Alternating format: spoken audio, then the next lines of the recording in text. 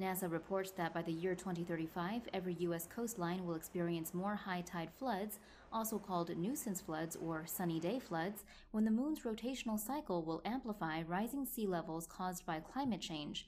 In half of the moon's 18.6-year cycle, Earth's regular daily tides are suppressed, so high tides are lower than normal, and low tides are higher than normal.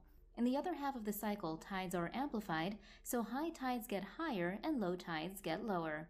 Global sea level rise pushes high tides in only one direction, higher. So half of the 18.6-year lunar cycle decreases the effect of sea level rise on high tides, and the other half increases the effect. NASA says the moon is currently actually in this tide-amplifying part of its cycle. However, along most U.S. coastlines, this lunar boost has not really made high tides higher than in the past, but NASA warns it will be a different story the next time the cycle comes around to amplify tides again in the mid-2030s, because then global sea level rise would have been at work for another decade.